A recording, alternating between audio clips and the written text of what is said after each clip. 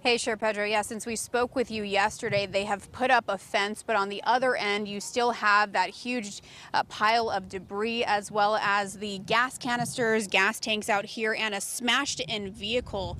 Now, investigators were out here surveying the damage, really just trying to determine the cause of that blast, but that could still take anywhere from days to even weeks. Now, the new information we are learning is who that woman was inside the house at the time of the explosion. We're learning she was only 25 years old, Sherelle King, and her family tells us while they're so grateful she's still alive, her life will now forever be changed.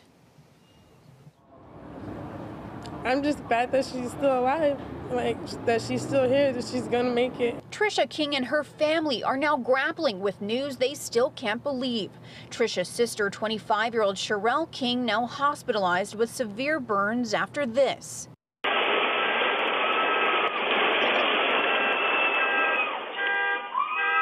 A massive explosion and Sherelle's screams all captured on a neighbor's Ring video.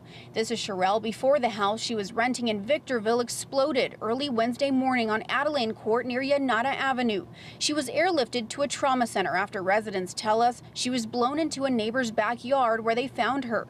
Doctors tell her sister she suffered burns to 90% of her body. They say that she'll be in the hospital for several months, maybe longer than a year. And when she does come home, she won't be able to live on her own. She won't look the same. She'll have to have somebody basically doing everything for her 24/7. This is what's left, a pile of debris after the explosion set what was left of the house on fire and caused damage to neighboring homes.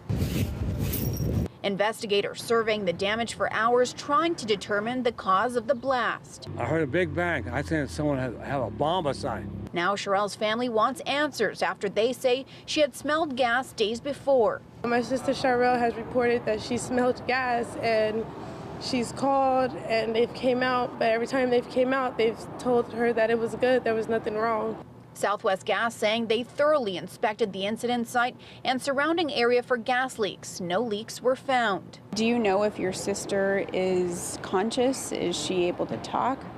Right now, the lady said that when they are asking her questions, they're telling her to blink, and so she's answering questions by blinking. So she's conscious, but she can't talk due to tubes going down her throat. Now, unfortunately, Sherelle's family has not been able to speak with her.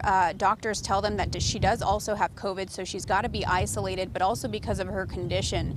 And they are waiting to be able to do a video chat with her, at least for the time being. Now, a lot of her family is from Vegas, so some of them had to return back home today. Others are staying in the area to show her that they're supporting her, that they're there for her as well.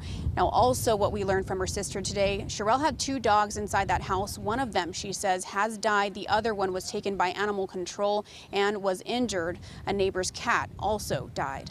Reporting live in Victorville, Cher Pedro, I'll send it back to you.